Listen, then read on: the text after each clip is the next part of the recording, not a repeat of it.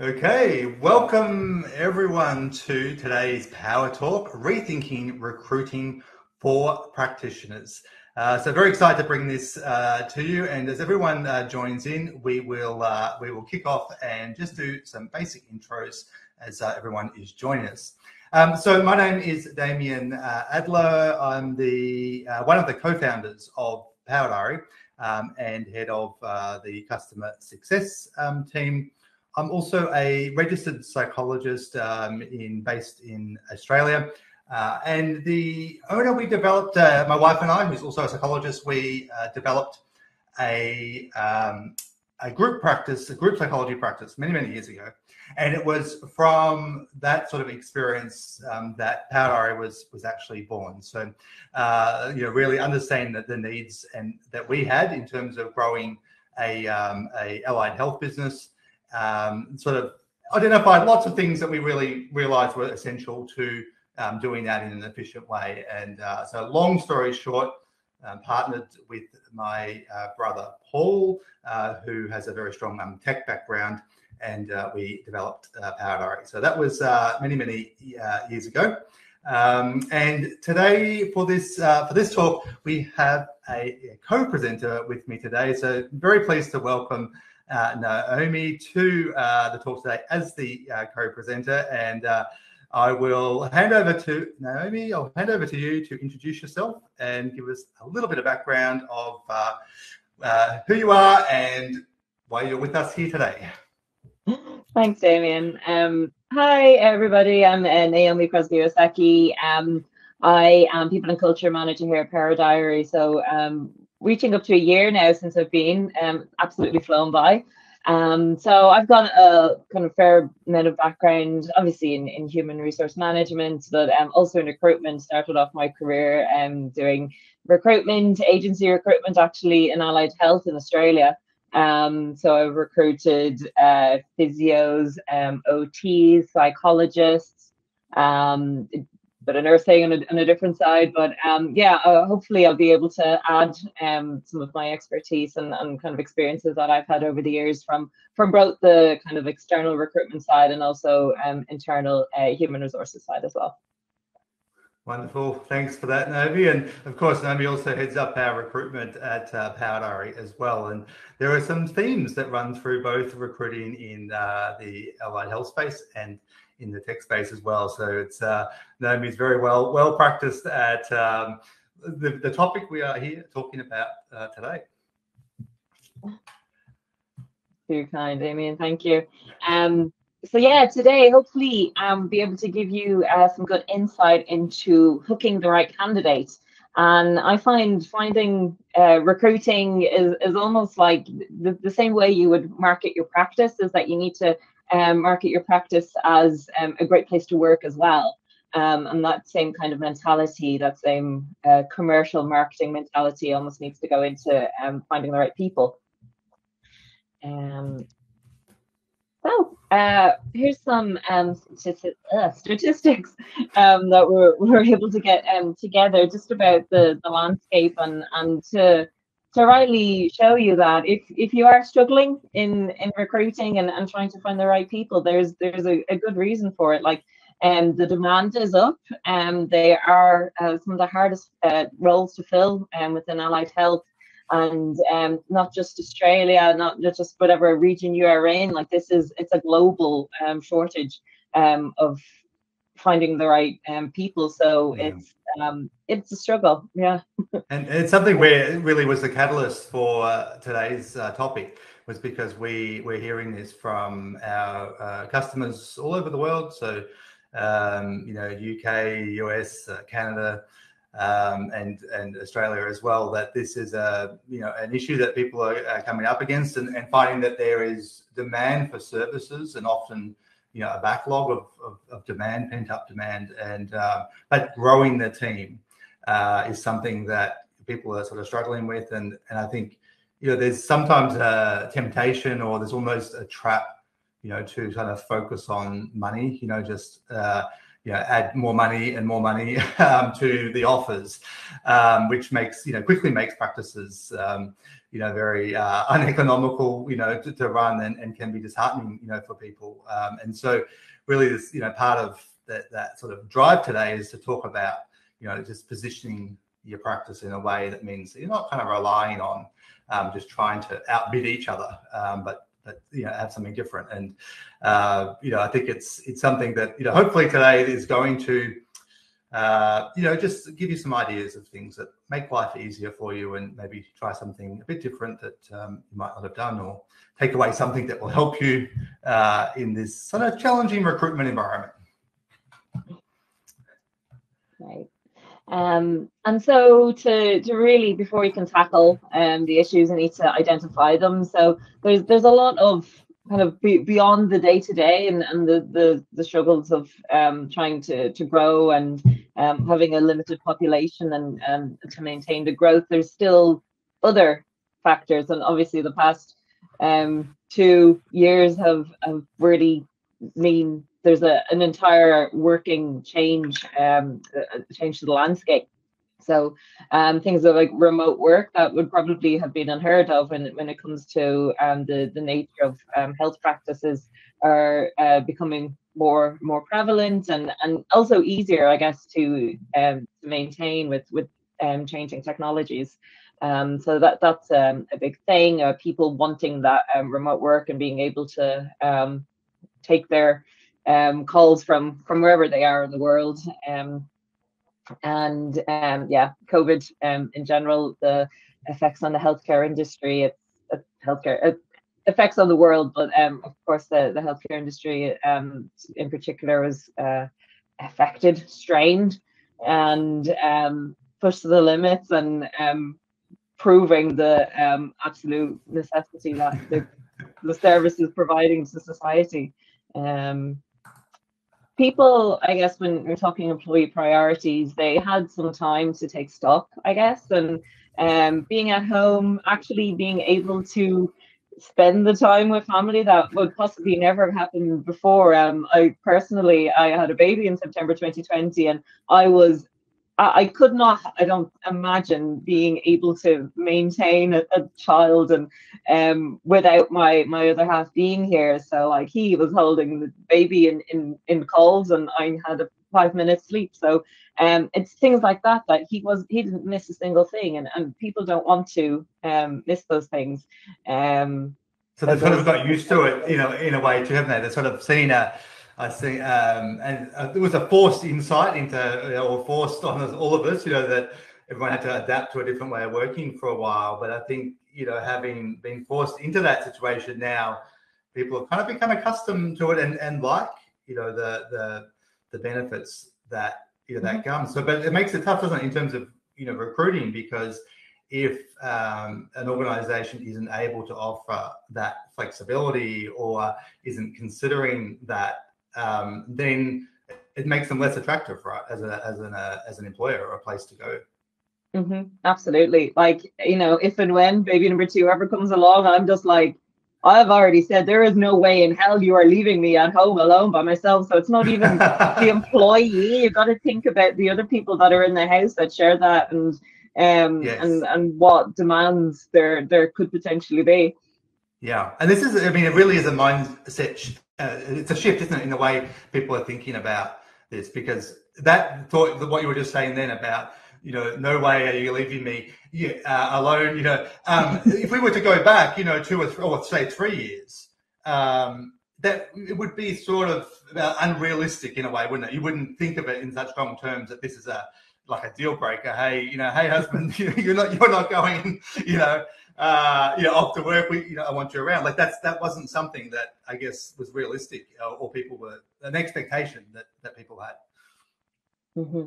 Yeah, definitely, absolutely, and I think it's opened everyone's eyes up to the possibilities, and it's like these hygiene factors that this is a norm now. You take it away, then what happens? People will get upset. Indeed. And yeah, talk about meaningful work. I guess it's the everyone pointing in the right direction and everyone having a connection to what the end result is, and being engaged in that sense. And it's not just kind of coming to work to do your job. It's the why you get up out of bed in the morning, and what inspires people, and people, yeah, you want that from your day to day.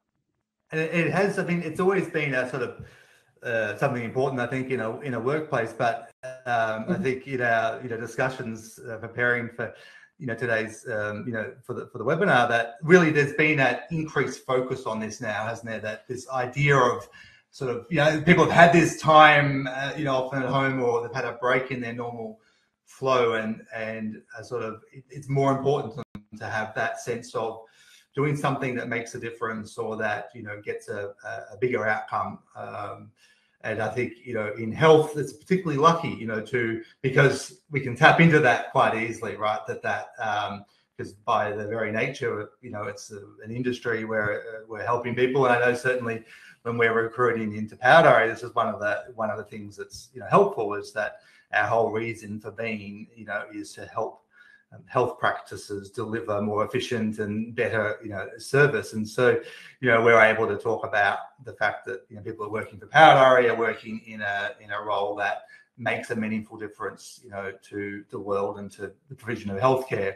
But I think there's often, we're not necessarily used to really emphasizing that, and it seems that kind of trend post COVID, or in the as we're coming out of that, has been that people are looking for that sort of higher priority for them perhaps than it was before, which is a good thing. I think I think people should do something meaningful, right? Like, we only get one life as far as we know, so it should it should have that which is which is something that we need to really kind of be on top of. Okay, so if we think about this and the implications of that, we kind of need to update our hiring mindset. And I think this is where, for some people in particular, the frustration kicks in that they have had a particular way. Often they might be quite experienced in in their business. They've had a particular way of recruiting, and that's worked in the past, and now it's not, or they're having different types of conversations. And so we need to sort of think, okay, the world has shifted a bit, and things are different. So just understanding that, okay, we need to make a mindset shift that is different. The old ways don't work. We need to try new things if they're not working.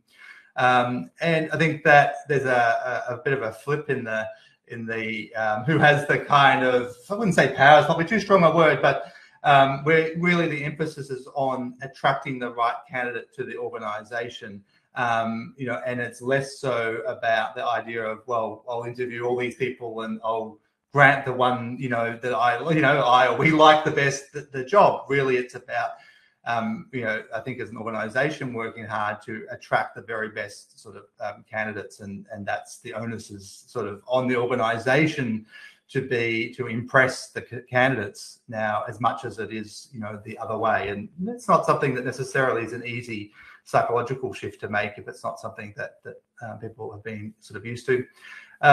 Then the other ways we need to sort of shift the mindset around hiring for potential. And so we'll often have in our mind the idea of the ideal candidate, which essentially, normally we'll have a candidate that has the right experience and the right kind of background to be ready to go. So a lot of the sort of development work has been done, or the person's initial experience to get basic experience in the industry has been done. They're ready to sort of work in a sort of full capacity, and particularly for health professionals, that's depending on the funding models and the different things that people are working under in different parts of the world. But sometimes people need to hire fully registered and experienced clinicians to be eligible to claim insurance rebates, and in some countries, if there's universal health care, to tap into that.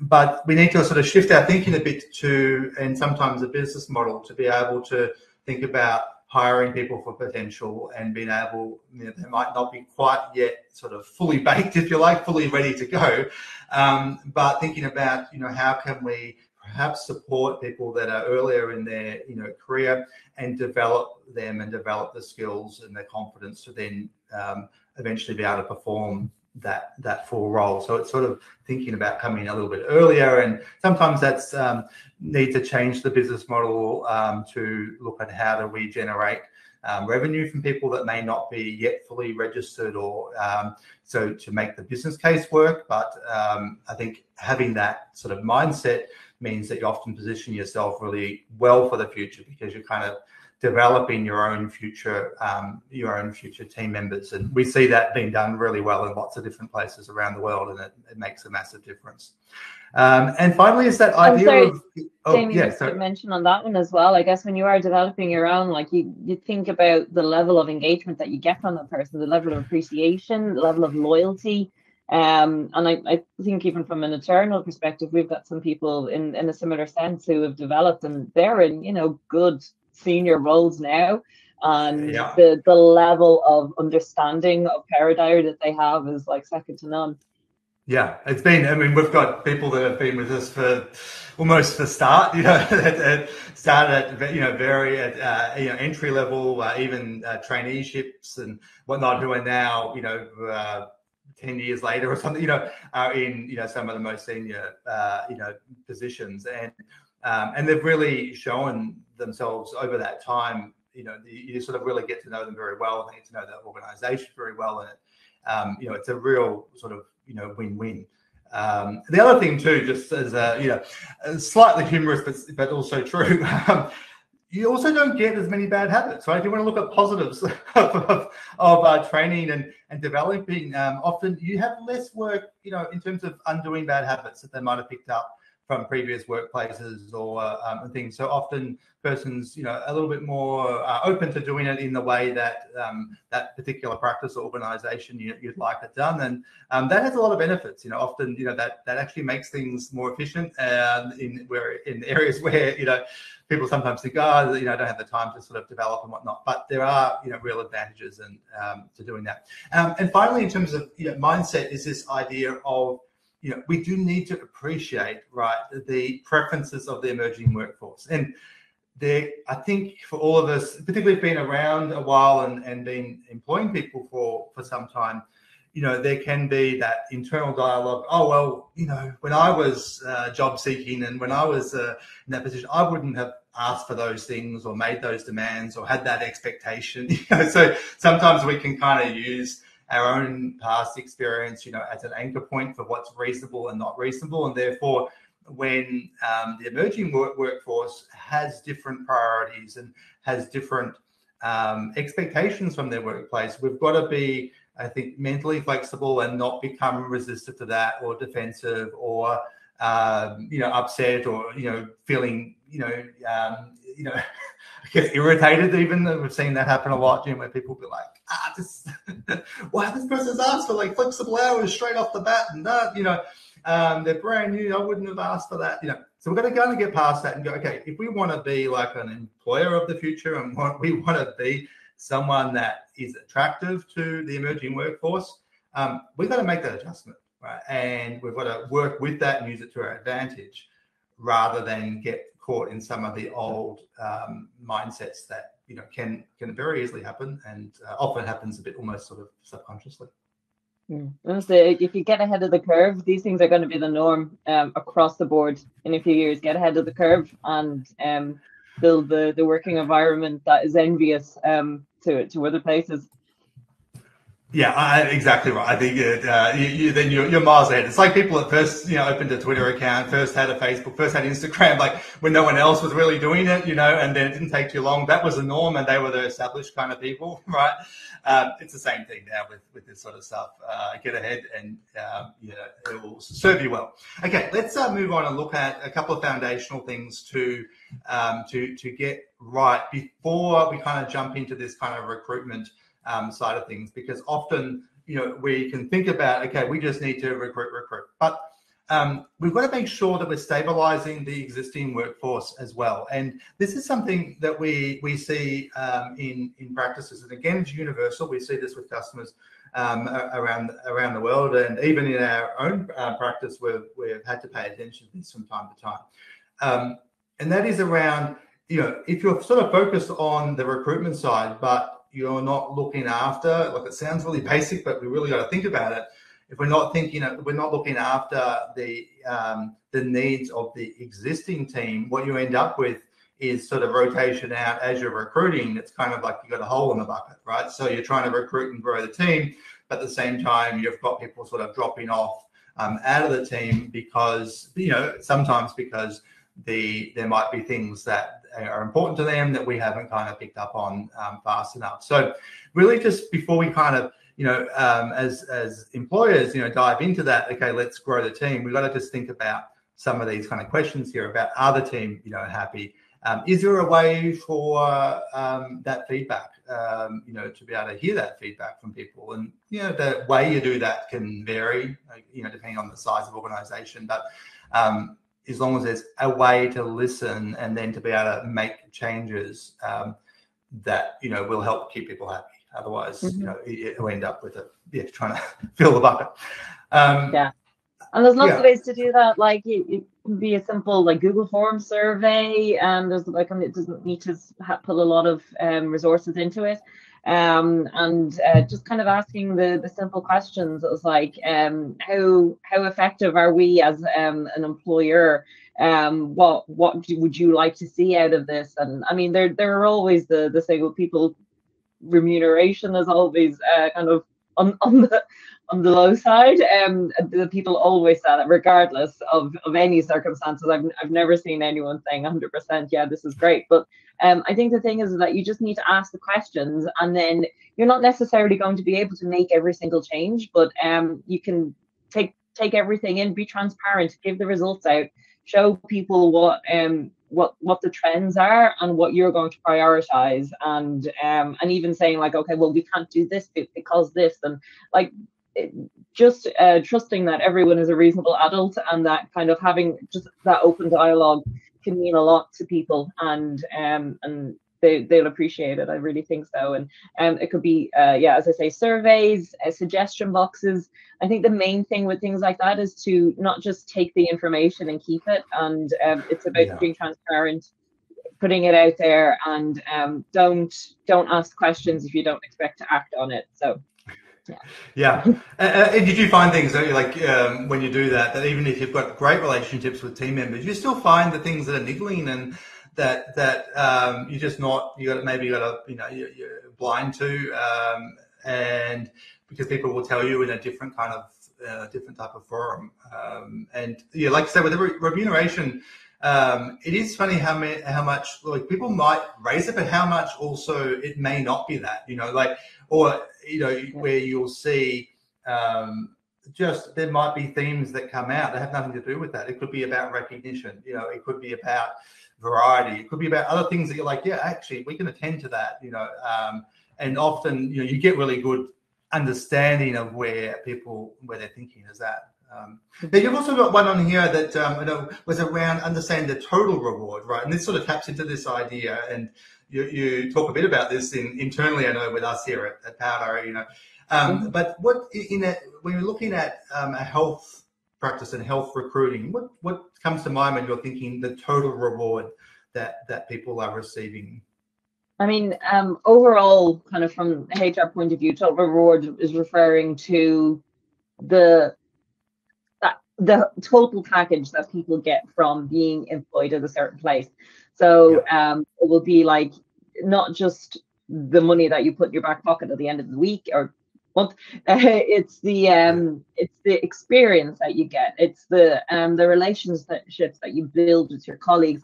It's it's also like, you've got your pensions insurance, all that kind of things, but then it's also the learning, the development that people get, and it's the entire package of how people can be enriched by being employed in a certain place. And I think it's something that is sometimes overlooked, like being in a job that you love and that you love your colleagues and it's a great environment, can sometimes be worth more to an individual than actual money in your back pocket. So to understand that yourselves, and to even like kind of having those conversations with your employees to kind of highlight those areas. And that's kind of, it's all about what you offer as an employer, your unique selling point as an employer.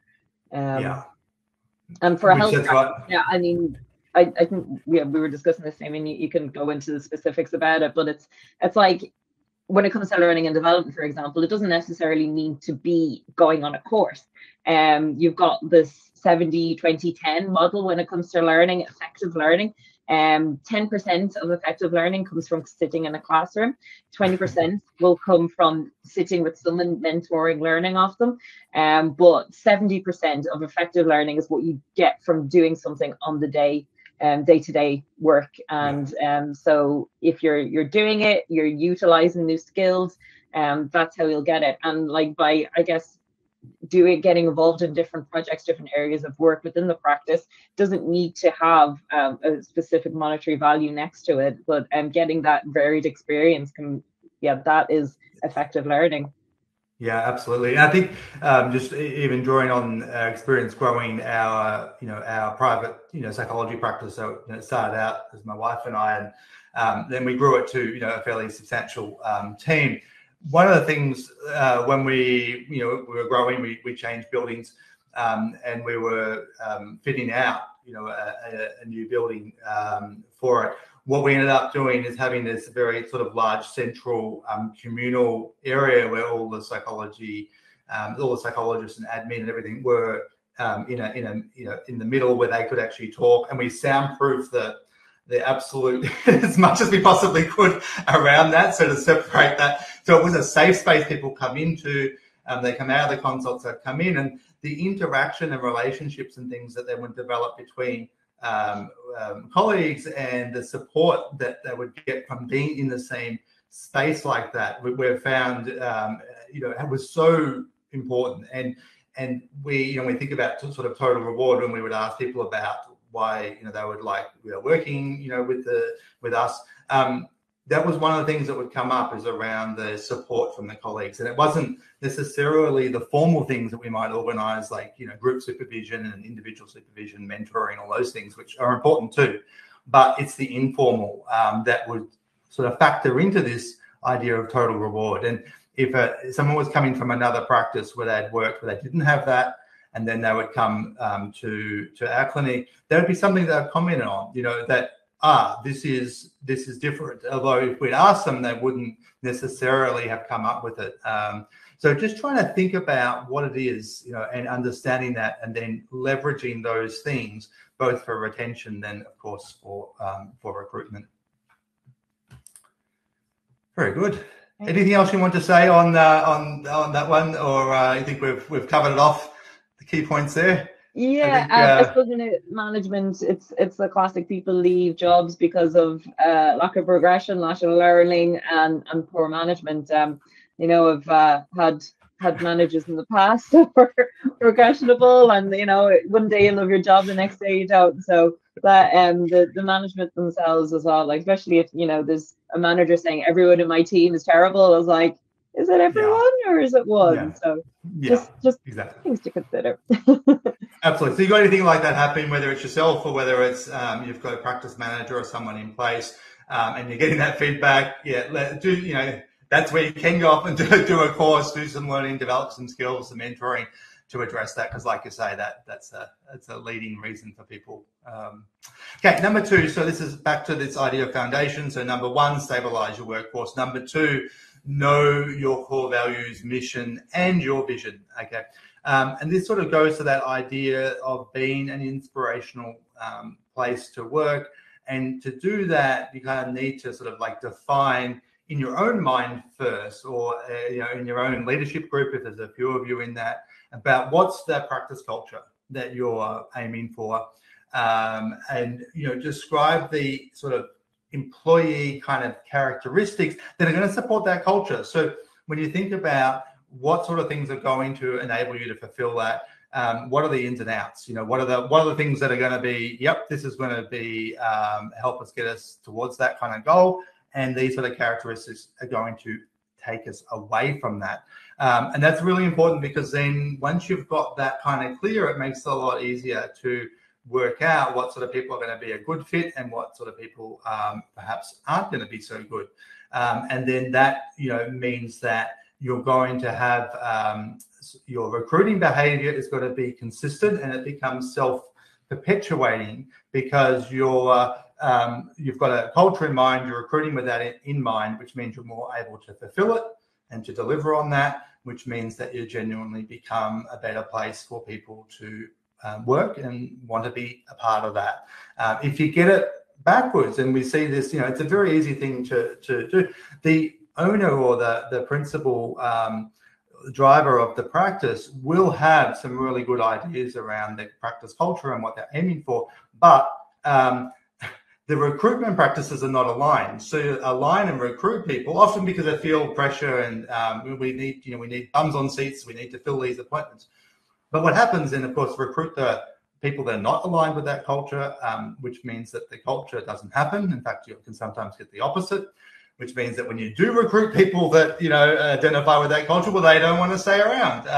And so you end up in this sort of vicious cycle, and often people get quite frustrated with that, and, find it hard to realize what is happening that is causing that. So, really important to sort of try and nail that down and write it all down, so that you know exactly what it is that you're aiming for. Don't just have it in your head, because it will sound clear today, and it will be gone tomorrow when you're recruiting and have someone, then all these things will go out the window unless you have it written down. Okay, that leads us on to purpose. And you've got a nice observation here.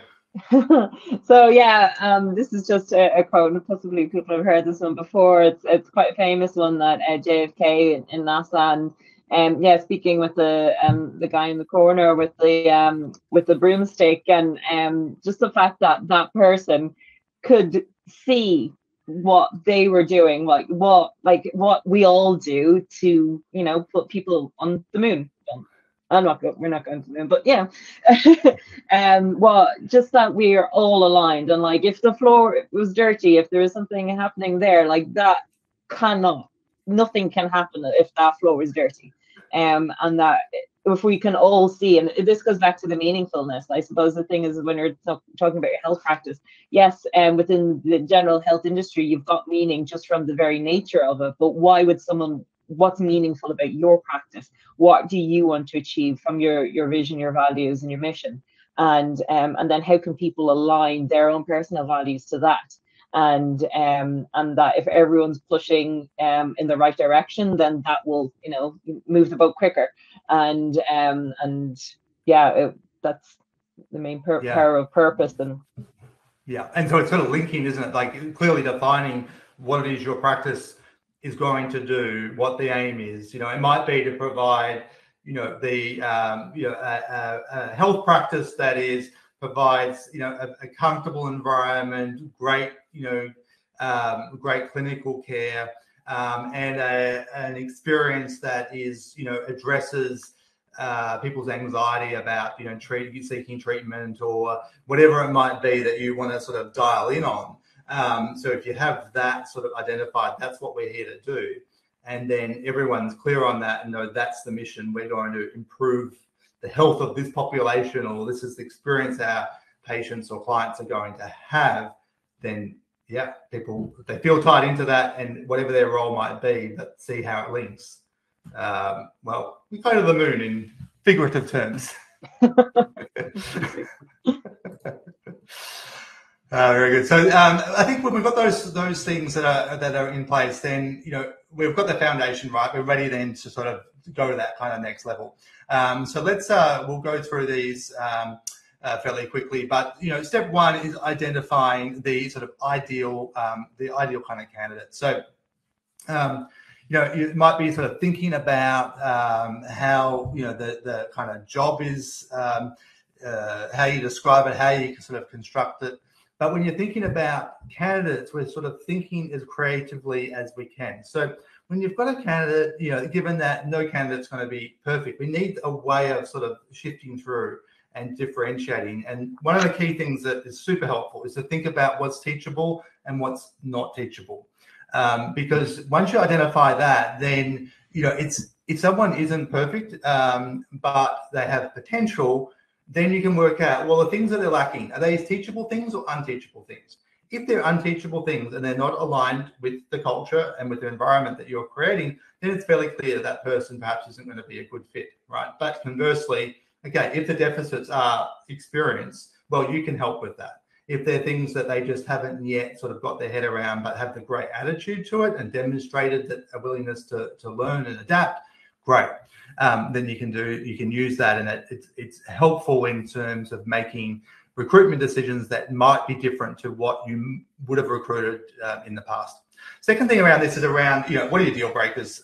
There's going to be, every organization should have some deal breakers, things that are just, not acceptable, right? Or that are going to be really counter to what the aim of that practice, is doing. And just by knowing those things, again, you can, if someone has behavior that really is outside of that, then you can, identify that easily and move on and preserve the mission that you're on.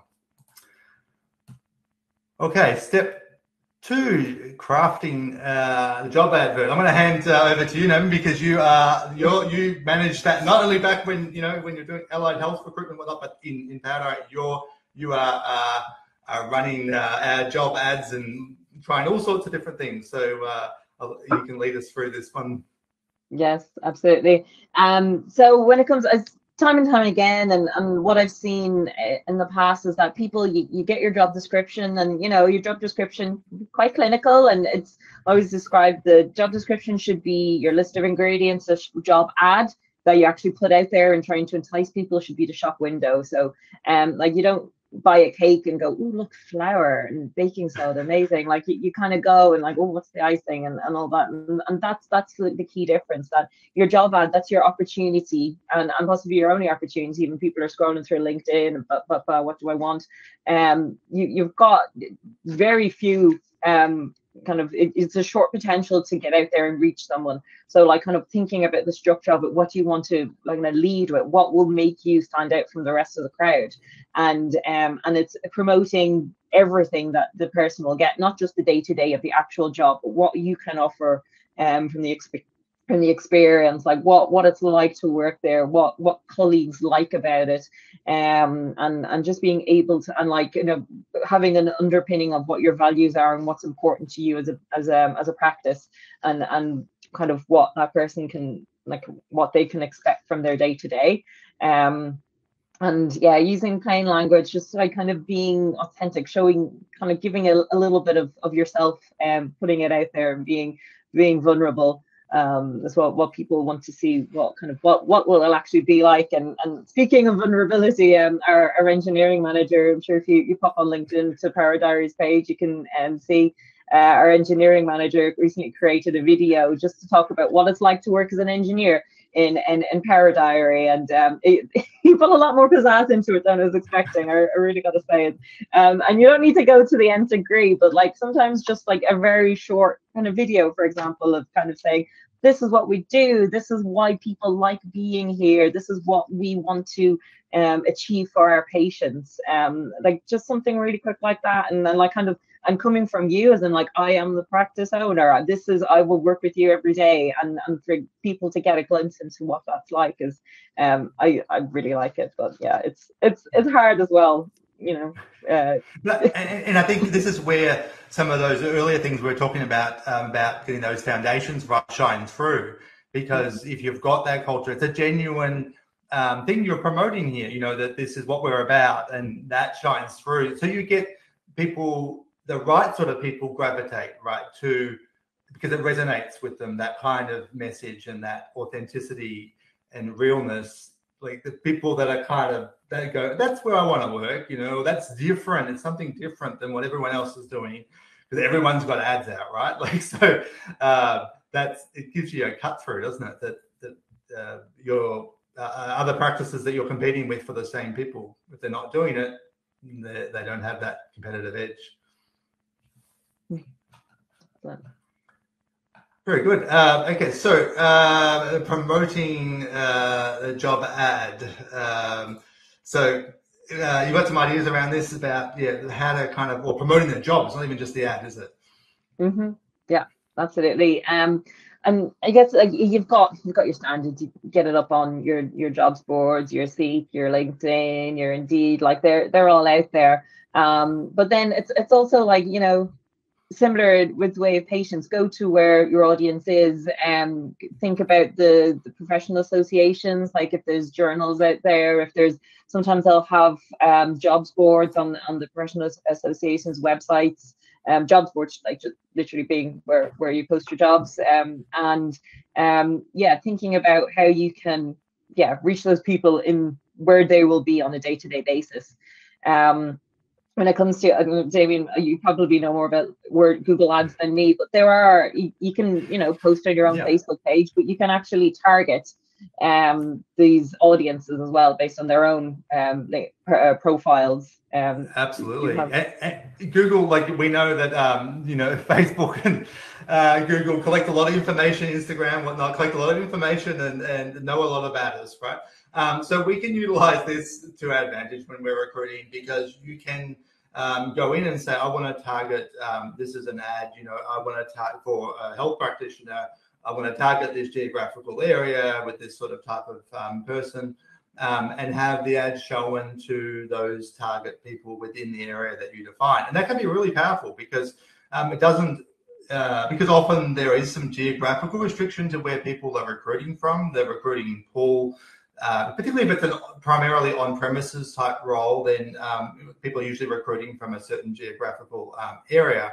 And you can go in and with Facebook or Google and say, hey, I want to promote just to these people. So it's quite cost effective, because it's not sort of wasting impressions, which you pay for, or wasting clicks on audiences that are perhaps not likely to be, ones that are going to respond. So they're outside the geographical region. So people often don't think about doing that. We've had great success with that over the years in our own health practice and recruiting, and all of a sudden these ads show up, and we've had other people, other practices say, hey, how'd you do that? I saw your ads targeting, it keeps popping up.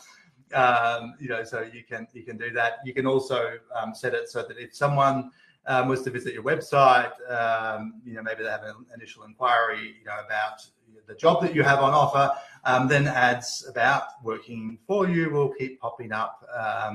So you can utilize these things to sort of stay front of mind, and just the way that you would market to customers, you can utilize these tools in a way that's really helpful for recruiting and growing. Mm-hmm. Yeah, and it's those little touch points that 7 points to make a sale, 7 points of contact to make a sale. It's the same thing, and like people might be thinking, like we're getting slowly but surely getting towards the end of the year, and over that holiday period, and people are sitting kind of after Christmas dinner again, like, oh, kind of, do I want to go back to that place? And then they start thinking, oh God, what was that ad I saw? And hopping on back onto the website. So yeah, it's about just kind of breadcrumbs and getting them out there.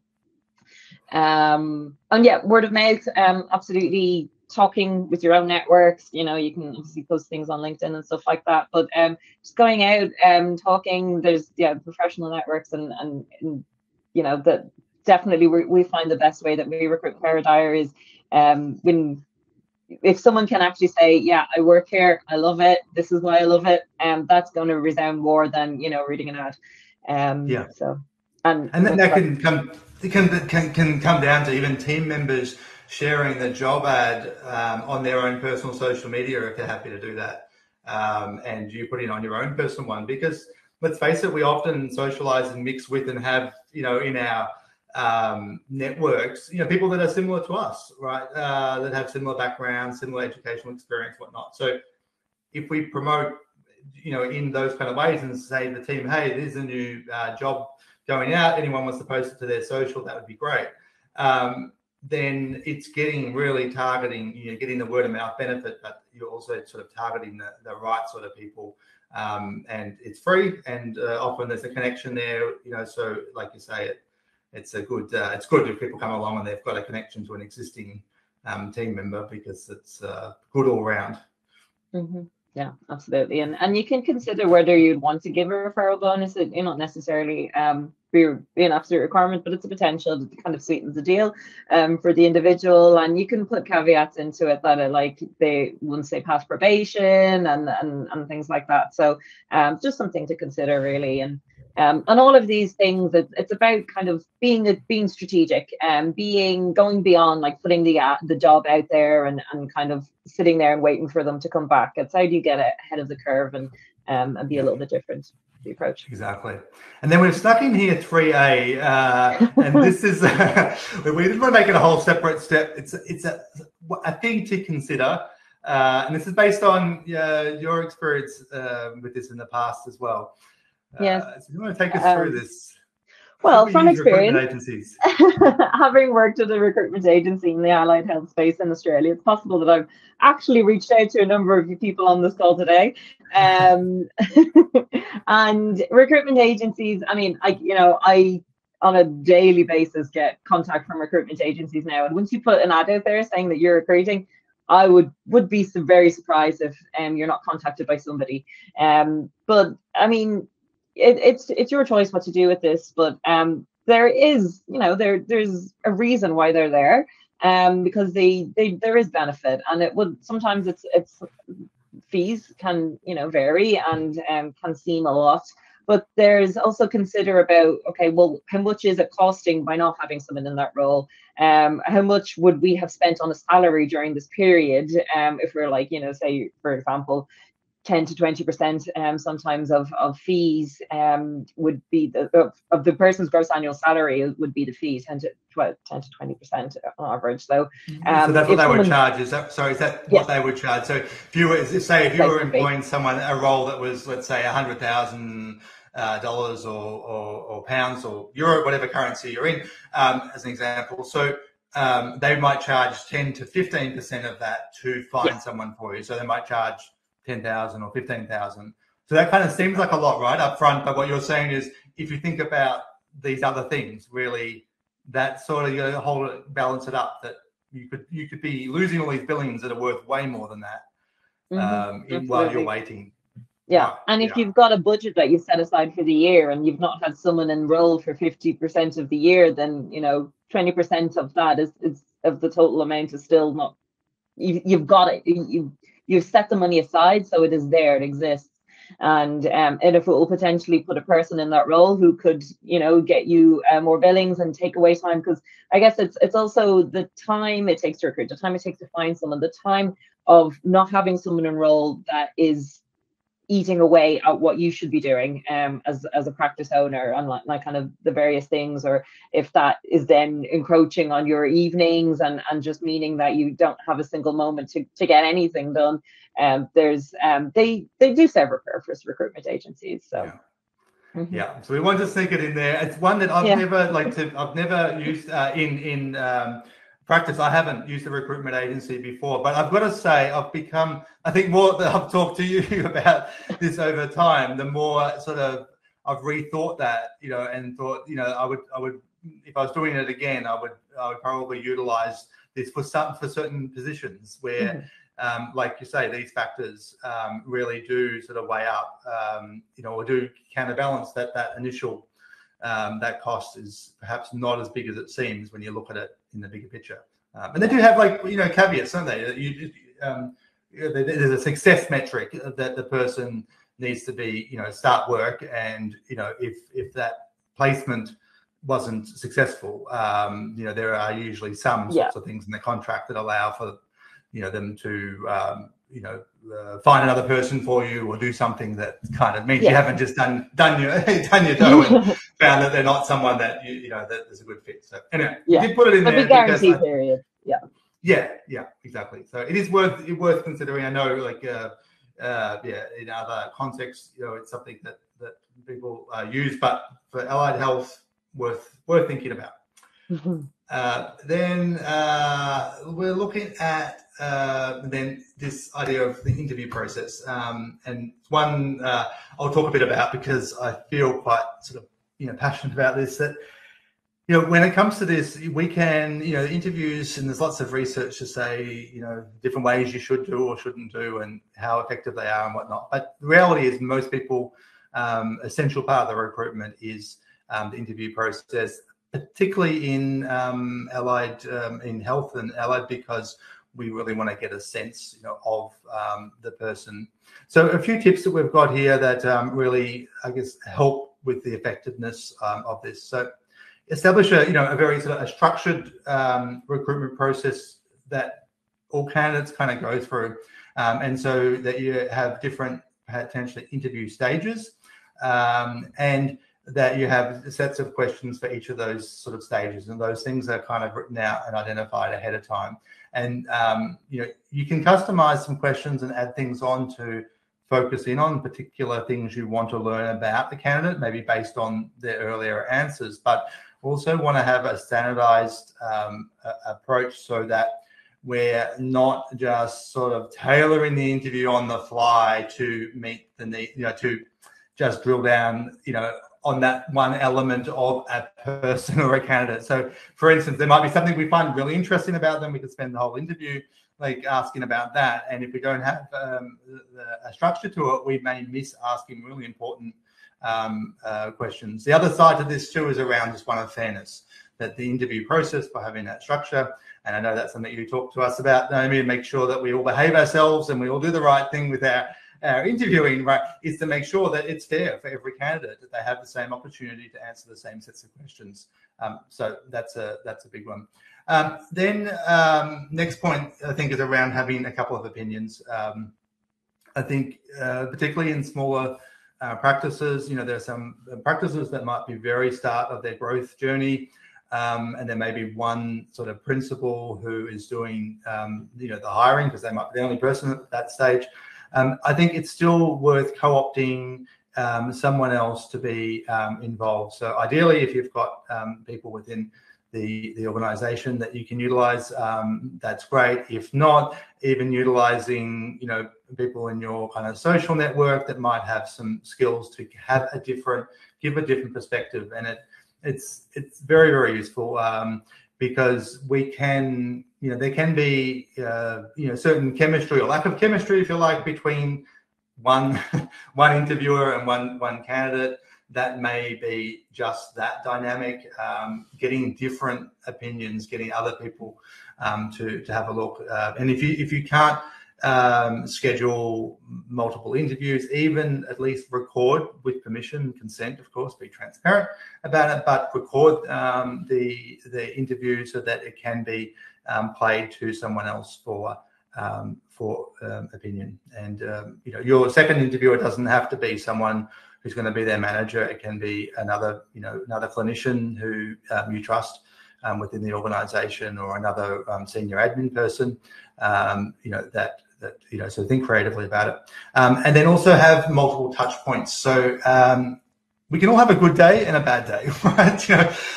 And sometimes, I found I never used to do this in the early days of recruiting, and particularly when I used to work in the early stage of my career. I'd work in public health services, and we didn't necessarily do this. We'd have these sort of single points of where we'd have the interview, and we would base recruitment decisions, way too much on that. And what would happen is sometimes you would find that, if you do a second interview, it's a second time point, you get a different dimension often to the person, and that can be both positive. You can reveal positive things or can reveal negative things, but you get at least sort of two snapshots, two different perspectives of the same picture, and that's much better. I think you end up with I found much less likely to be surprised later on by a characteristic that emerges that you think, where did that sort of come from?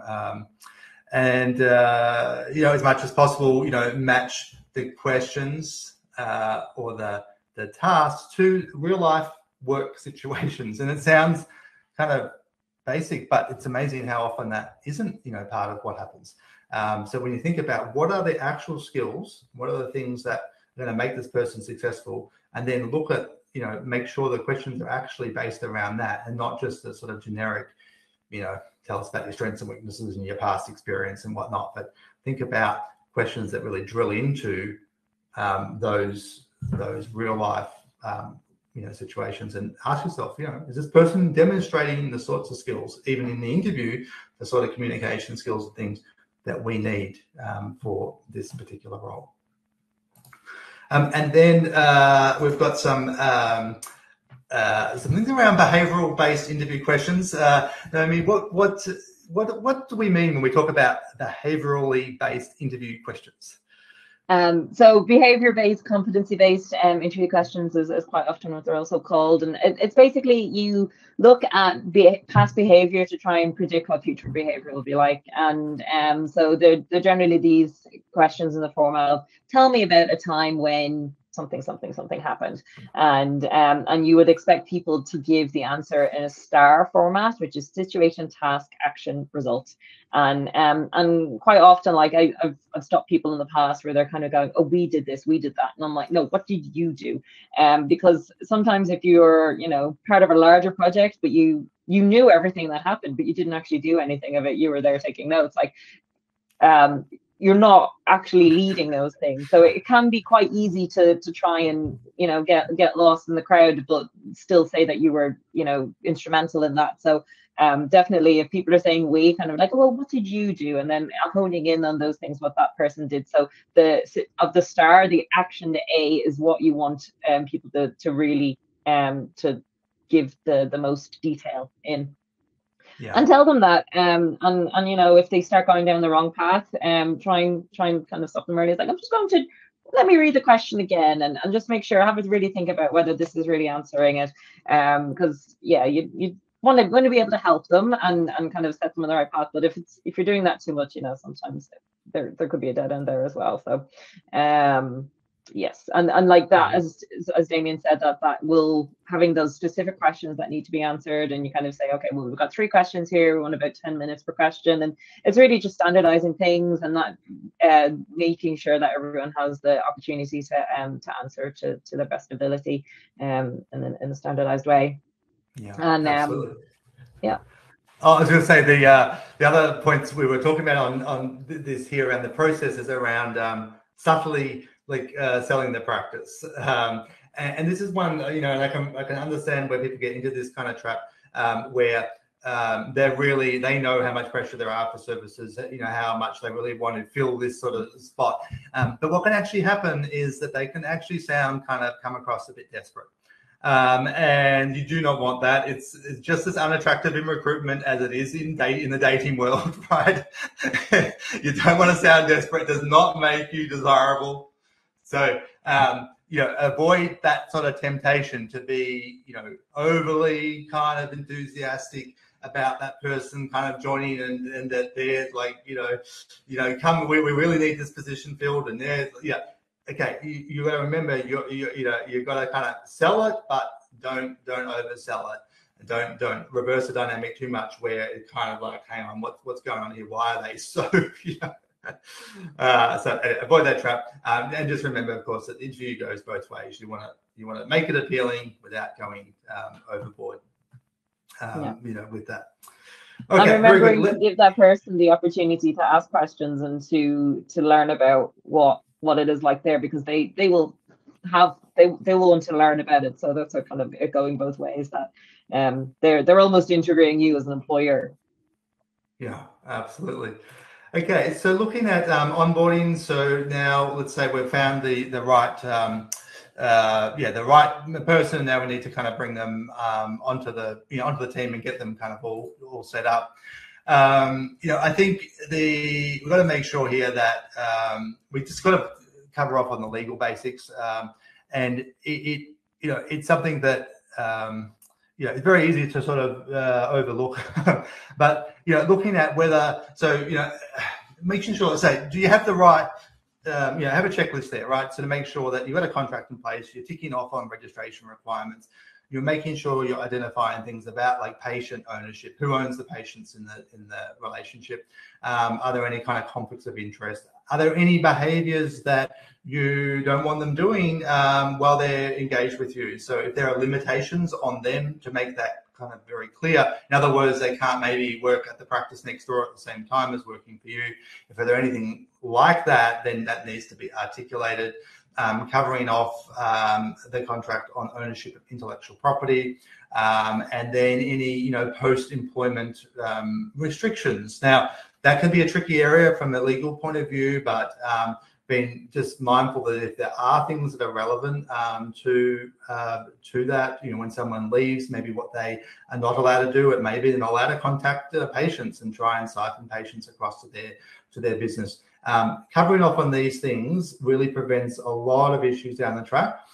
It's something we get a lot of insight into from a power diary perspective because, unfortunately, too frequently we are, having to sort of assist, people that are negotiating issues post-employment or post-partnership breakup, like a practice partnership. Maybe people are going their separate ways, and if they don't have the expectations clearly identified, then there becomes issues around, well, who owns the patients, and so someone, might contact us and, ask us to do, a data export or to copy data into a new account to enable this sort of a splitting of the business or a change. Now, we have very kind of strict processes on our side to make sure that that it is truly the person who owns the account with us that really has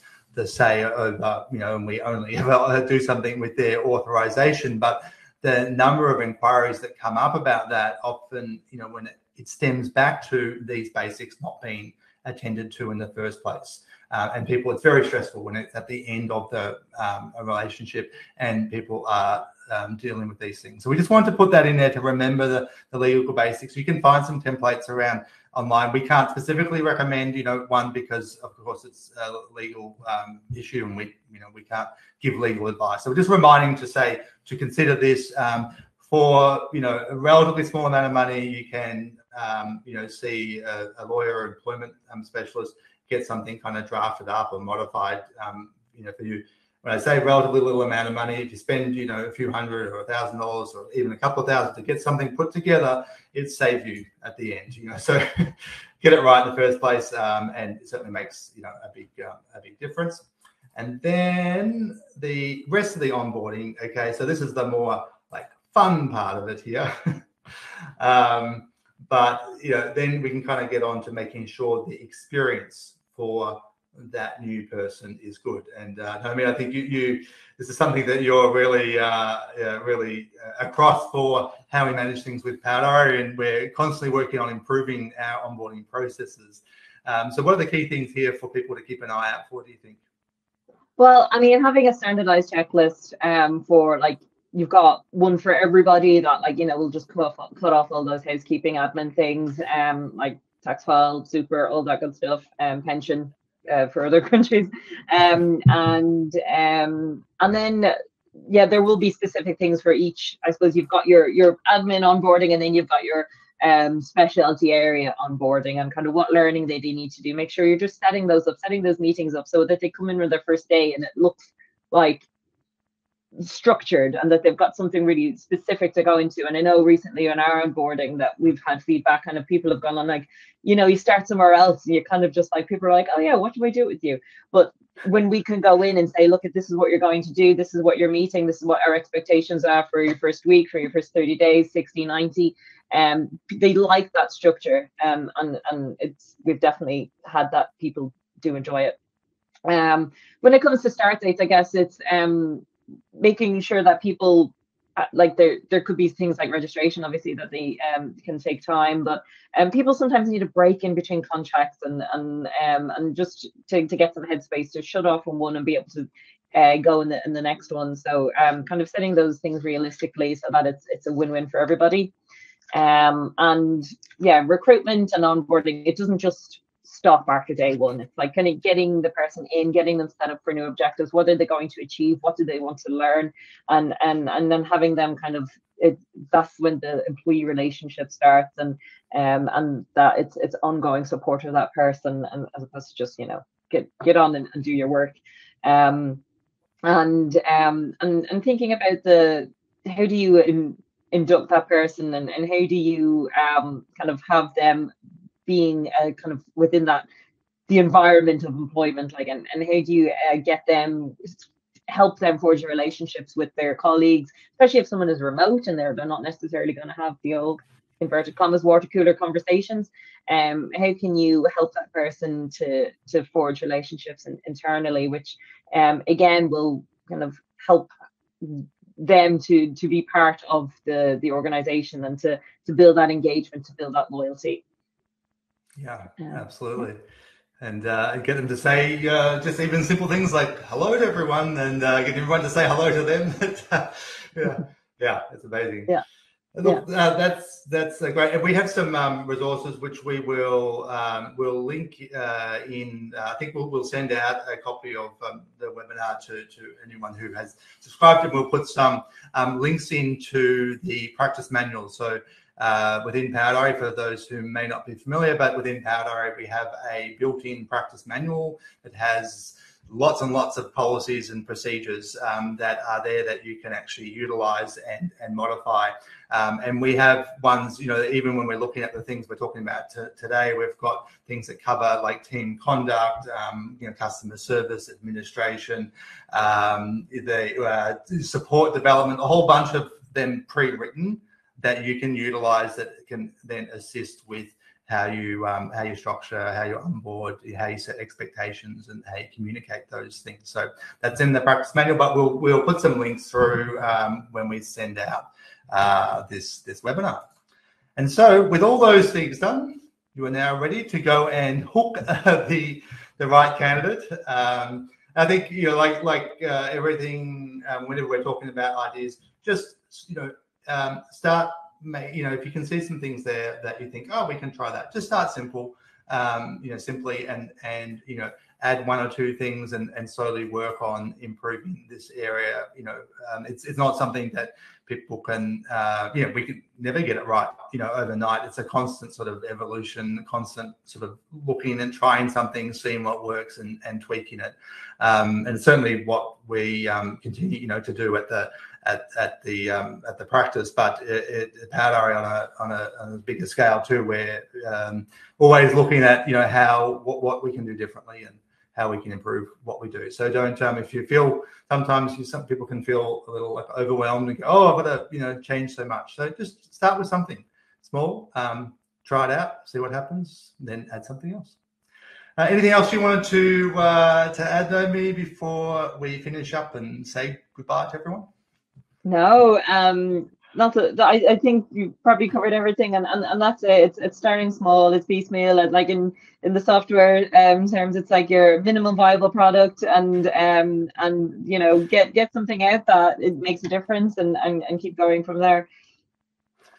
Wonderful. Well, thank you, Naomi, for sharing your expertise with us today. That's been wonderful to have your input in putting this together and being on to talk to everyone. So thank you, everyone, for joining. Of course, if there are any questions, anything we can help you with, if you can contact us. Go to our website, or you contact our team on live chat or via support. So we're here to help, and hopefully you've got some things you can take away and help you on your recruitment and growth journey. Great. Bye for now. Thank you. Bye.